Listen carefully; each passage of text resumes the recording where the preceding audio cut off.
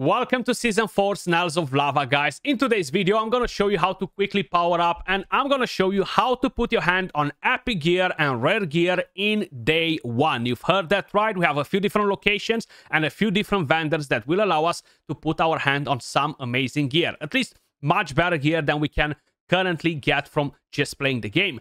This video is brought to you by Dragonheir Silent God, so I just want to say a big thank you to them for sponsoring today's video. If you guys are new around here, new on the channel, and you haven't tried Dragonheir Silent Gods, or you want to help and support me, help and support the channel, you can download the game by using my link in the description down below, or in the pinned comment, or by scanning the QR code you see on the screen.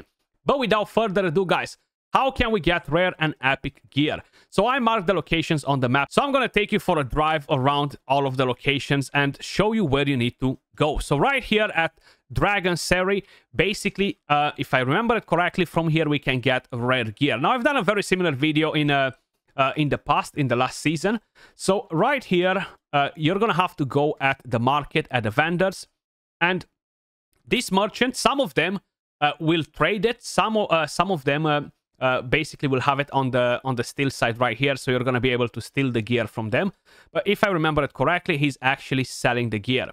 So we have 5 pieces of rare items from each one of them. So basically 20 pieces of rare gear at a decent price. 5,000. The helmets are more expensive. I wish they would add a feature where you can just buy in bulk, basically. So you can just have a slide, and I want to buy all 5 of them rather than just constantly clicking on them. That would be a nice QOL thing for the game devs, with all of the things in the shop. Similar with this, you know, would be nice to have the same option for the gear too. I know you only have to do it once a season, but would be nice to have it there. Right now, my gear is nowhere to be found, guys. This is day 1 in season 4, and I definitely need to put my hand on better gear. This will allow me to progress faster in every single dungeon, in the Goblin's Lair, especially in the domains. So it will be very, very important. That's why you should all try to basically put your hand on the gear ASAP. So you will be able to get quite a bit of rare gear. Epic gear, you're only going to be able to get a couple of sets, if I'm not mistaken. So we have one more helmet to purchase from here. Let me just quickly show you how advanced I am in Season 1, guys, okay? I'm literally at the top of Season 1. I'm just messing with you. I'm actually not. So there we go. This is the only thing that we have unlocked right here. We only managed to do two of these two locations. We're not going to be able to unlock this dungeon probably for the next 2-3 days, I would say. So in the meantime, you want to farm the goblin, you want to farm the domains, just to basically level up a bit your characters. This is what I have so far. This is the gear that I have on, you know. So I do have 2 pieces of rare gear already that the game gives you, but that's about it, you know. So all this gear will be a massive upgrade, like getting all of these pieces, you know, even if they're flat stats. So flat stats will be more important all the way up to level 70. After level 70, that's when percentage mains will be more important on the chest piece and the gloves. Of course, on the gloves, you prefer to get crit damage or crit rate if you're lucky. Oh, beautiful. We just got a god roll, another awesome one right there. A flat one. I will level up the flat one too. I'll be very honest with you guys, most probably. So this is one location right here. Then heading over to the Goldborn farm, we should be able to get some more rare gear from here, if I'm not mistaken. Let me just quickly pick up this chest before we're gonna head over to the vendor. I think he's a vendor that sells it rather than us having to steal it from this one. I'm not 100% sure. So go to the market or maybe the tavern. We're gonna check both of them just in case. So what do we have here? Still no rare gear. There you go. You can buy from here again 2 pieces from each one of the items, which is good because we have better chances to get some better gloves, better substats. I know getting crit rate on the substats is not going to be the most important thing at the moment because you just want to have some better gear. But I'm going to go and purchase basically every single piece.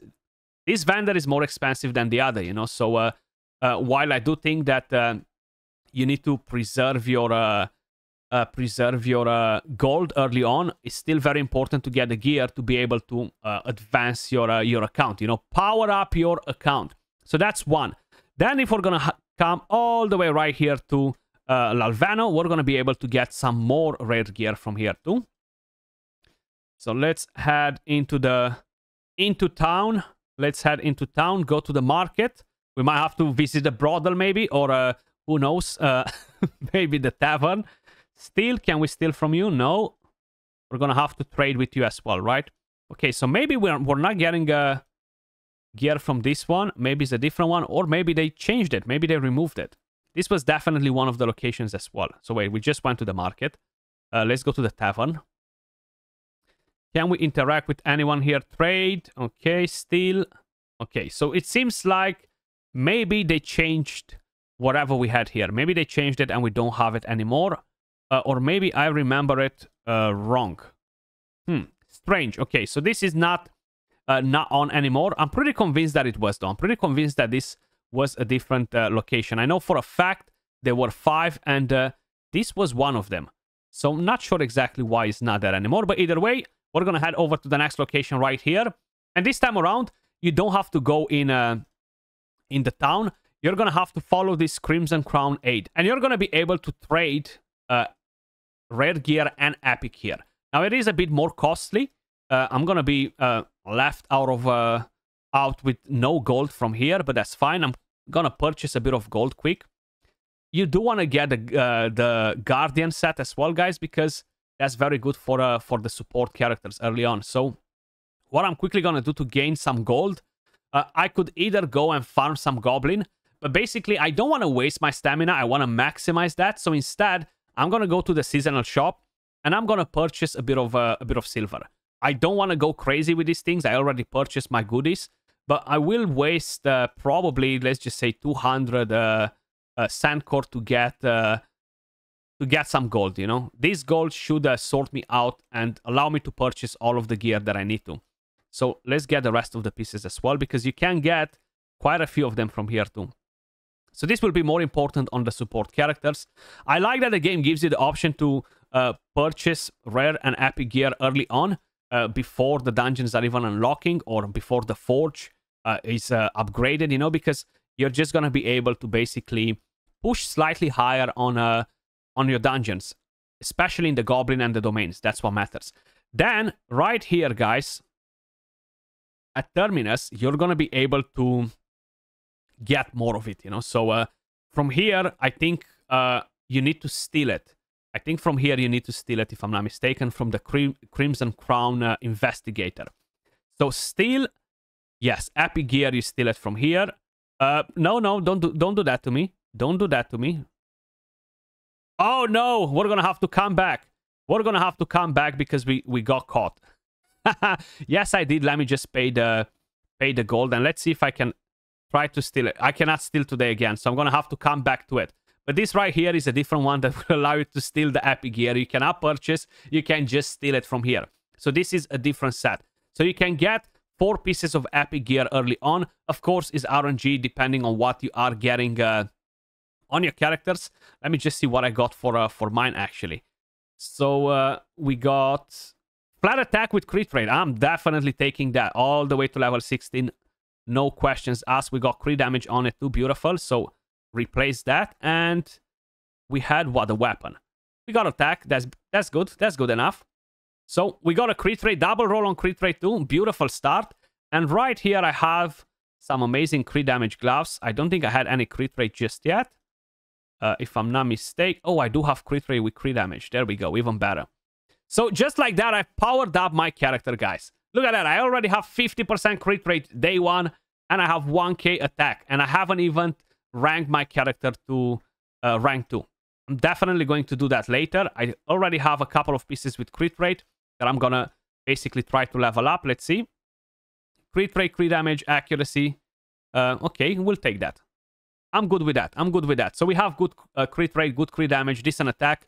Once we're gonna rank the character up, we're gonna gain some additional stats.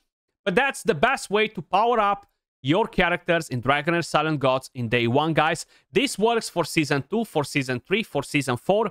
So regardless of what season you guys might be in or heading into, you're going to be able to use this method to put your hand on some better gear early on. Thanks again to Dragonheir for sponsoring today's video, and if you guys want to get involved, you can download the game by using the link in the description down below or in the pinned comment, or scan the QR code you see on the screen. As usual, guys, appreciate every single one of you guys that are watching till the end, and I will catch you all in the next video. Peace.